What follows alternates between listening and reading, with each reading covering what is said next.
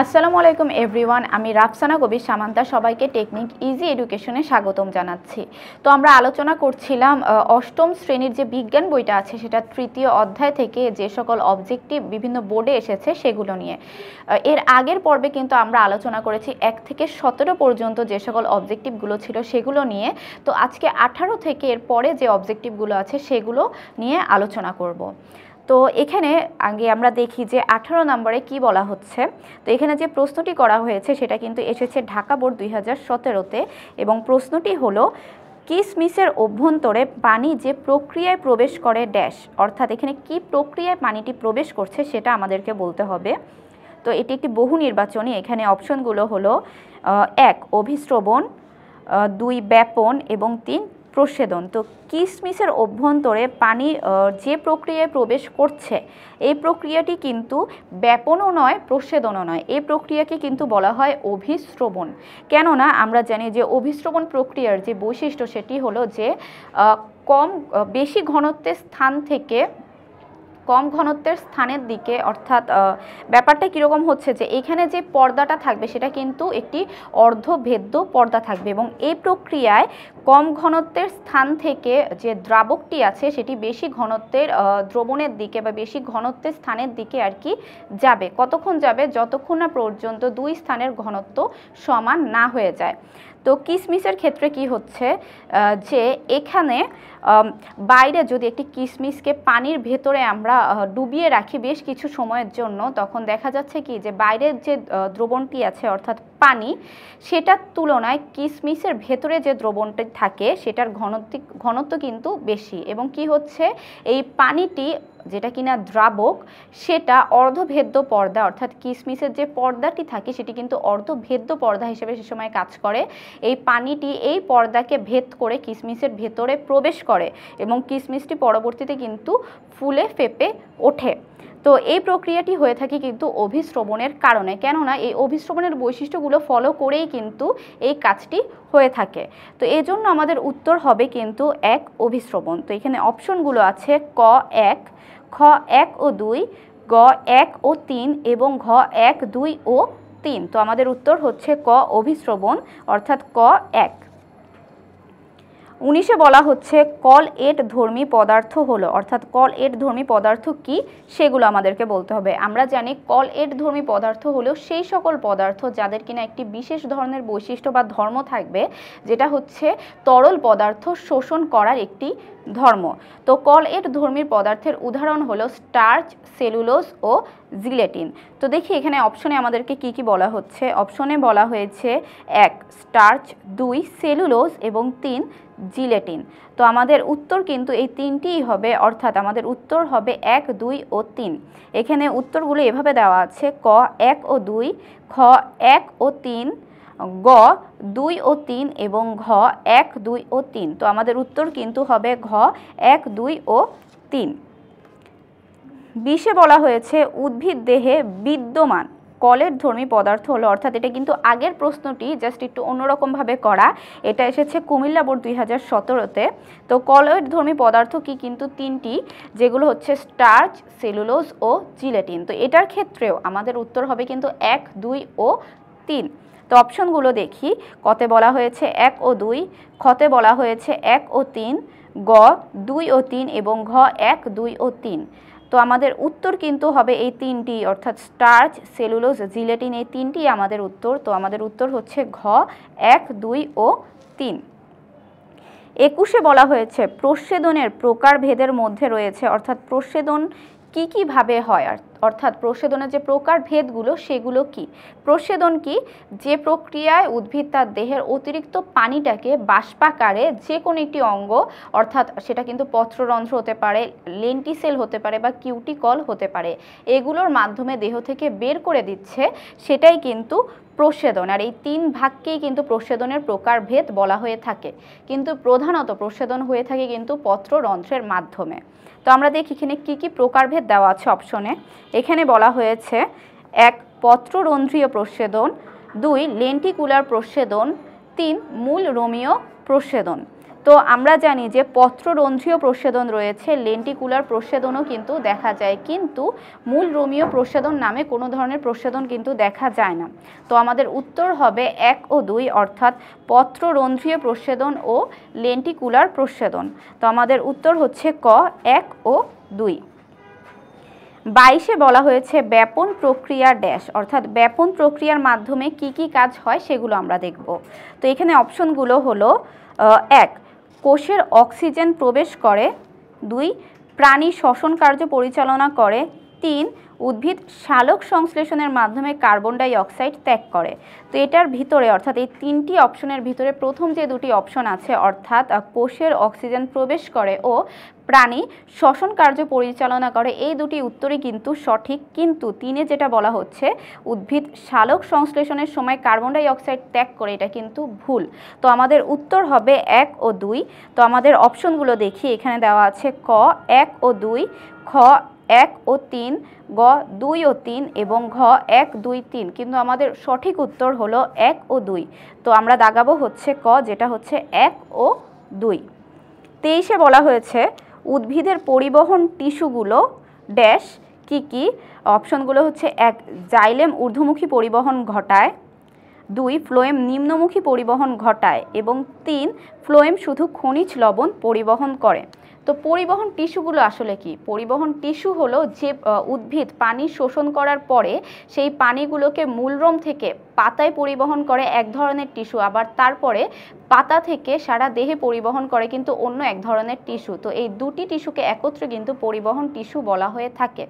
এক্ষেত্রে জাইলেম যেটা, সেটা মূলরোম থেকে পানি পরিবহন করে পাতায় নিয়ে যায়, পরবর্তীতে পাতা থেকে ফ্লোয়েম টিস্যুটা ওই পানিকে উদ্ভিদের অন্যান্য সকল অংশে পৌঁছে দেয়। তো এভাবে উভমুখী কাজটা কিন্তু হয়ে থাকে, অর্থাৎ উভমুখী পরিবহন। তো আমাদের এখানে সঠিক উত্তর হলো 1 জাইলেম ঊর্ধ্বমুখী পরিবহন ঘটায় এবং 2 ফ্লোয়েম নিম্নমুখী পরিবহন ঘটায়, অর্থাৎ 1 ও 2 আমাদের সঠিক উত্তর। এখানে অপশনগুলো দেওয়া আছে এরকম ক 1 ও 2, খ 1 ও 3, গ 2 ও 3 এবং ঘ 1 2 ও 3। আমাদের সঠিক উত্তর হচ্ছে ক 1 ও 2। 24-এ বলা হয়েছে উদ্ভিদ দেহ থেকে পানি বাষ্পাকারে বেরিয়ে যাওয়াকে কি বলে। তো এর আগেও কিন্তু অনেকগুলো অবজেক্টিভে আমরা দেখেছি যে এই অবজেক্টিভটা কিন্তু অনেকবারই আসে, শুধু প্রশ্নটা একটু অন্যরকম করে এক একবার কিন্তু প্রেজেন্ট করে, কিন্তু উত্তরটি কিন্তু সেই একটাই, সেটা হচ্ছে প্রস্বেদন। যখনই বলবে যে দেহ থেকে পানি বাষ্পাকারে বেরিয়ে যাওয়া, এই ব্যাপারটি যখন থাকবে তখন আমরা সেটা কিন্তু ধরেই নিব যে এটা কিন্তু প্রস্বেদনের ব্যাপারে বলা হচ্ছে। তো উদ্ভিদ দেহ থেকে পানি বাষ্পাকারে বেরিয়ে যাওয়াকে বলা হয় কিন্তু প্রস্বেদন। তো আমাদের এখানে উত্তর হবে কিন্তু ঘ প্রস্বেদন। 25-এ বলা হয়েছে উদ্ভিদের মূলরোম দ্বারা শোষিত পানি পাতায় পরিবাহিত হয় কোন টিস্যুর মাধ্যমে। কি হচ্ছে? মূলরোম দ্বারা শোষিত পানি পাতায় পরিবাহিত হচ্ছে কোন টিস্যুর মাধ্যমে। আমরা জানি পানি পরিবহনের জন্য 2 ধরনের টিস্যু রয়েছে, একটা হলো জাইলেম টিস্যু আর একটা হলো ফ্লোয়েম টিস্যু। এই 2টি টিস্যুকে একত্রে কিন্তু পরিবহন টিস্যু বলা হয়ে থাকে। এটার ভেতরে যেটা কিনা জাইলেম টিস্যু, এটার কাজ হচ্ছে মূলরোম থেকে যে শোষিত পানিটি থাকে সেটা পরিবহন করে উদ্ভিদের পাতায় নিয়ে যাওয়া এবং পরবর্তীতে সেই পানিটি ফ্লোয়েম টিস্যু করে পাতা থেকে উদ্ভিদের সারা দেহে পৌঁছে দেয় বা পরিবহন করে। তো এখানে যে অপশনগুলো আছে সেগুলো হলো ক জাইলেম, খ ফ্লোয়েম, গ কিউটিকল এবং ঘ ভাজক টিস্যু। অবশ্যই গ কিউটিকল এবং ঘ ভাজক টিস্যু এই দুটি হবে না, অপশন দুটি হবে জাইলেম ও ফ্লোয়েম, এ দুটোর ভিতর থেকে একটি। তো জাইলেমই কিন্তু পানিকে অর্থাৎ মূলরোম থেকে যে শোষিত পানিটা থাকে সেটাকে উদ্ভিদের পাতায় পরিবহন করে বা পরিবাহিত হয় এভাবেই। তো এটার উত্তর হচ্ছে ক জাইলেম। 26-এ বলা হয়েছে মূলরোমের প্রাচীর ড্যাশ। মূলরোমের প্রাচীরটা আসলে কি, অর্থাৎ এখানে কি ধরনের প্রাচীর সেটা আমাদেরকে বলতে হবে। এখানে অপশনগুলো হচ্ছে ক ভেদ্য, খ অভেদ্য, গ অর্ধভেদ্য এবং ঘ ক্লোরোফিল যুক্ত। আমরা যখন 3 ধরনের পর্দা বা প্রাচীর সম্পর্কে পড়েছি সেখানে কিন্তু ছিল যে ভেদ্য যে প্রাচীরটি সেটি কি ছিল যে এটার মাধ্যমে একটি দ্রবণের দ্রাবক ও দ্রাব্য এই দুটি উপাদানই চলাচল করতে পারবে। আর এটার উদাহরণ ছিল কিন্তু কোষ প্রাচীর। তো মূলরূপের প্রাচীরও কিন্তু এক ধরনের ভেদ্য পর্দা, অর্থাৎ এক ধরনের ভেদ্য পর্দার উদাহরণ। তো আমাদের এখানে উত্তরটি হবে কিন্তু ক, ভেদ্য পর্দা। কেননা এটার ভিতর থেকে একটি দ্রবণের দ্রাবক ও দ্রব্য দুটি কিন্তু চলাচল করতে পারছে। 27 বলা হচ্ছে কোন পর্দা দিয়ে শুধু দ্রাবক চলাচল করতে পারে। আবারও কিন্তু সেই পর্দার ব্যাপারটা চলে আসছে। তো যদি 3 ধরনের পর্দার বৈশিষ্ট্যগুলো আমরা একটু একটু করে দেখি। প্রথমে ছিল ভেদ্য পর্দা, যেটার ভেতর থেকে একটি দ্রবণের দ্রাব্য ও দ্রাবক দুটোই চলাচল করতে পারে। এরপরে কি ছিল অভেদ্য, অর্থাৎ যেটার ভেতর থেকে কোনো পদার্থই চলাচল করতে পারবে না। আরও একটি ছিল যেটা হচ্ছে অর্ধভেদ্য। এটার ভেতর থেকে, অর্থাৎ এই পর্দার ভেতর থেকে শুধুমাত্র একটি দ্রবণের দ্রাবক যেই পদার্থটি থাকে সেটা চলাচল করতে পারবে। আর এটার উদাহরণগুলো কিন্তু ছিল কোষ পর্দা, মাছের পটকার পর্দা, ডিমের খোসার যে ভেতরের দিকের পর্দাটা থাকে সেটাও কিন্তু অর্ধভেদ্য পর্দা। তো আমরা এখানে কি বলা হয়েছে যে কোন পর্দা দিয়ে শুধু দ্রাবক চলাচল করতে পারে। তো এই ধরনের পর্দা অবশ্যই অর্ধভেদ্য পর্দা হবে। আর এখানে অপশনগুলো দেওয়া আছে। ক, পলিথিন, এটি হবে না, কেননা পলিথিন একটি অভেদ্য পর্দা। খ, কোষ পর্দা, এটাও কিন্তু একটি অর্ধভেদ্য পর্দা, অর্থাৎ এটার ভেতর থেকে কিন্তু দ্রাবক চলাচল করতে পারবে। গতে বলা হয়েছে কোষ প্রাচীর, এটা কিন্তু ভেদ্য পর্দা। এবং ঘতে কিন্তু বলা হচ্ছে মাছের পটকার পর্দা। তো এখানে যে দুটি অপশন আছে অর্থাৎ খ ও ঘ, এই দুটি কিন্তু অর্ধভেদ্য পর্দার উদাহরণ, অর্থাৎ এটার ভেতর থেকে শুধুমাত্র দ্রাবক চলাচল করতে পারবে। তো এখানে আমাদের সঠিক উত্তর কিন্তু খ ও ঘ। 28 নম্বরে বলা হচ্ছে উদ্ভিদ কোন প্রক্রিয়ায় মূলরোমের সাহায্যে মাটি হতে পানি শোষণ করে। তো পানি শোষণের যে প্রক্রিয়াটি এটা কিন্তু অভিস্রবণ প্রক্রিয়া। পানি শোষণ সম্পর্কিত যখনই একটি প্রশ্ন আসবে, অর্থাৎ পানি শোষণ প্রক্রিয়া সম্পর্কে, সেটা কিন্তু অবশ্যই অভিস্রবণ হবে। যেমন বাষ্পাকারের পানি বের হয়ে যাওয়ার কথা যখন বলছে সেক্ষেত্রে আমরা বুঝে নিচ্ছি এটা কিন্তু প্রস্বেদন। তেমনি পানি শোষণের কথা যখন বলবে যে মাটি হতে মূলরোমের সাহায্যে পানি শোষণ যে প্রক্রিয়াটি, এটি কিন্তু অভিস্রবণের মাধ্যমেই হবে। তো আমাদের এখানে উত্তরটি হবে কিন্তু ঘ, অভিস্রবণ। 29-এ বলা হয়েছে কোনটি ভেদ্য পর্দা, অর্থাৎ কোন পর্দার ভেতর থেকে একটি দ্রবণের যে দুটি উপাদান রয়েছে সেই দুটি উপাদানই চলাচল করতে পারে। তো ভেদ্য পর্দার উদাহরণ কিন্তু কোষ প্রাচীর। এখানে অপশনগুলো হলো ক, পলিথিন, খ, কোষ পর্দা, গ, কোষ প্রাচীর এবং ঘ, মাছের পটকার পর্দা। তো আমাদের উত্তর হলো গ, কোষ প্রাচীর। 30 নম্বরে বলা হচ্ছে শুকনো কিশমিশ পানিতে রাখলে ফুলে ওঠে কোন প্রক্রিয়ায়। তো এই প্রশ্নটি কিন্তু আমরা আগেও একবার দেখেছি যে কিশমিশের যে পানি শোষণের যে প্রক্রিয়াটি সেটা আসলে কিভাবে হচ্ছে। তো এই প্রক্রিয়াটি কিন্তু অভিস্রবণ প্রক্রিয়া, কেননা অভিস্রবণের যে বিশেষ কয়েকটি বৈশিষ্ট্য রয়েছে, যেমন কম ঘনত্বের স্থান থেকে হলো বেশি ঘনত্বের স্থানের দিকে দ্রাবক হলো গিয়ে পরিবাহিত হবে এবং অবশ্যই দুই স্থানের দ্রাবক কিন্তু একই দ্রাবক বিশিষ্ট হতে হবে। তো কিশমিশে যে পানিতে রাখলে যে ফুলে উঠছে এই প্রক্রিয়াটি কিন্তু অভিস্রবণ প্রক্রিয়া, কেননা অভিস্রবণের মাধ্যমে কিশমিশ কিন্তু পানি শোষণ করছে। তো এখানে আমাদের অপশনগুলো হলো ক, ব্যাপন, খ, প্রস্বেদন, গ, অভিস্রবণ এবং ঘ, ইমবাইবিশন। তো উত্তর হলো গ, অভিস্রবণ। 31 নম্বরে বলেছে যে কোন প্রক্রিয়াটি প্রয়োজনীয় উপদ্রব বলা হয়। কোন প্রক্রিয়াটিকে প্রয়োজনীয় উপদ্রব বলা হয়, এটা এসেছে কিন্তু যশোর বোর্ড 2015-তে। তো এখানে যে অপশনগুলো সেটা হচ্ছে ক, পরিবহন, খ, অভিস্রবণ, গ, ব্যাপন এবং ঘ, প্রস্বেদন। এখানে যেহেতু প্রয়োজনীয় উপদ্রব বলা হচ্ছে, অর্থাৎ এই জিনিসটা কিন্তু হলো আমরা যখন ইংলিশ টার্ম এটার পড়েছি সেটা হলো নেসেসারি ইভিল। আমরা জানি প্রস্বেদনকে নেসেসারি ইভিল বলা হয়। এখানে ওই নেসেসারি ইভিলেরই কিন্তু বাংলা যেটা সেটা বলা হচ্ছে, অর্থাৎ প্রয়োজনীয় উপদ্রব। এটা কি যে প্রস্বেদন অবশ্যই উদ্ভিদের জন্য প্রয়োজন, আবার যদি ওইটা বেশি হারে হয় সেক্ষেত্রে আবার উদ্ভিদের জন্য ক্ষতিকরও হতে পারে। তো যে প্রক্রিয়াটিকে প্রয়োজনীয় উপদ্রব বলা হবে সেটা কিন্তু প্রস্বেদন। এখানে অপশনগুলো হলো ক, ক পরিবহন, খ অভিস্রবণ, গ ব্যাপন এবং ঘ প্রচ্ছেদন। তো আমাদের উত্তর হচ্ছে ঘ প্রচ্ছেদন। 32 নম্বরে বলা হয়েছে তাপমাত্রা বাড়লে সাধারণত ব্যাপন হার কি হবে সেটা বলতে হবে। অপশনগুলো হলো ক বাড়ে, খ কমে, গ পরিবর্তিত হতে পারে, ঘ অপরিবর্তিত থাকে। তো তাপমাত্রা বাড়লে কি হচ্ছে, যে অণুগুলো থাকে সেগুলোর কিন্তু গতিশক্তি বেড়ে যায়, তারা উত্তপ্ত হয়ে যায় এবং তাদের মধ্যে গতিশক্তি বেড়ে যায়, যার ফলে ব্যাপন চাপ বলে একটা চাপ আছে সেটা বেড়ে যায়, এবং এই ব্যাপন চাপটা যদি বাড়ে সেক্ষেত্রে কিন্তু ব্যাপনের হারটাও বাড়বে। সুতরাং আমরা বলতে পারি যদি তাপমাত্রা বাড়ে সেক্ষেত্রে অবশ্যই ব্যাপনের হার যেটা সেটা কিন্তু বেড়ে যাবে, অর্থাৎ ক বাড়ে হলো আমাদের উত্তর। 33 নম্বরে বলা হয়েছে নিচের কোনটি উদ্ভিদের অত্যাবশ্যক কাজ। আচ্ছা, উদ্ভিদে কিন্তু অনেক ধরনের প্রক্রিয়া দেখা যায়, যেমন হচ্ছে ব্যাপন, ইমবাইবিশন, প্রচ্ছেদন ইত্যাদি অনেক ধরনের কাজ, কিন্তু যে কাজটা কিনা উদ্ভিদের জন্য অত্যাবশ্যক, যেটার মাধ্যমে উদ্ভিদ নিজের খাদ্য তৈরি করে থাকে, সেটাই কিন্তু উদ্ভিদের অত্যাবশ্যক কাজ হবে, আর এই প্রক্রিয়াটিকে কিন্তু বলা হয় সালোক সংশ্লেষণ। আমাদের উত্তর হবে ঘ সালোক সংশ্লেষণ, যেটা হলো উদ্ভিদের একটি অত্যাবশ্যক কাজ। 34 নম্বরে বলা হচ্ছে অভিস্রবণকে ব্যাপনও বলা যায়, কারণ কি সেগুলো আমরা দেখি। এখানে অপশনগুলো হলো 1 উভয় প্রক্রিয়া একই ঝিল্লি দ্বারা গঠিত, 2 ঘনত্ব সমান না হওয়া পর্যন্ত চলে, 3 মাধ্যমের প্রকৃতির উপর নির্ভর করে না।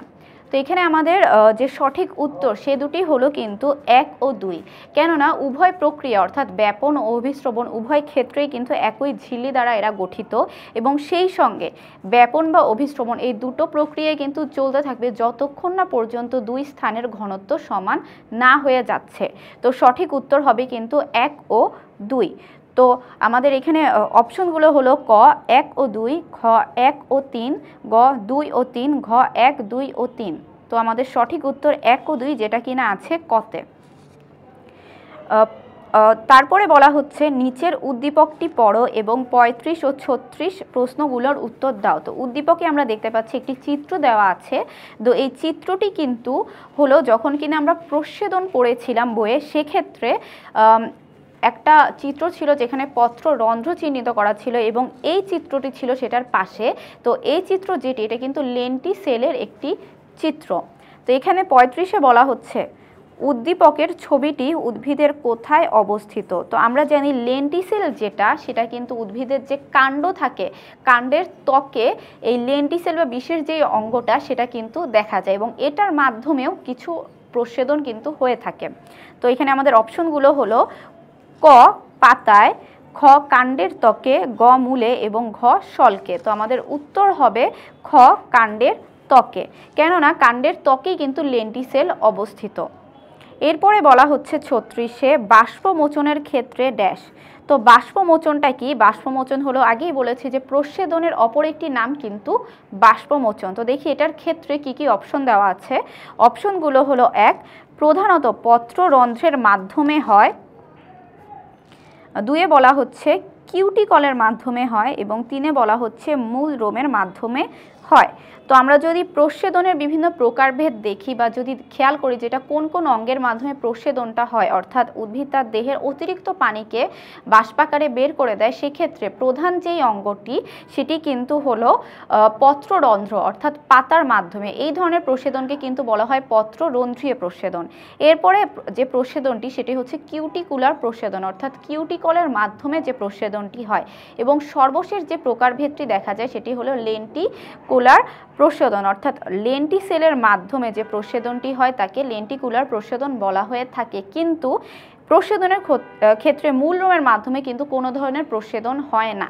তো আমাদের সঠিক উত্তর হবে যে প্রধানত পত্ররন্ধ্রের মাধ্যমে হয় 1 এবং 2 কিউটিকলের মাধ্যমে হয়, অর্থাৎ 1 ও 2 আমাদের সঠিক উত্তর, যেটা আছে কতে। তো আমরা দেখলাম যে তৃতীয় অধ্যায় থেকে যে সকল অবজেক্টিভগুলো বিভিন্ন বোর্ডে এসেছে সেগুলো। তো পরবর্তী পর্ব দেখার আমন্ত্রণ জানিয়ে শেষ করছি। আল্লাহ হাফেজ।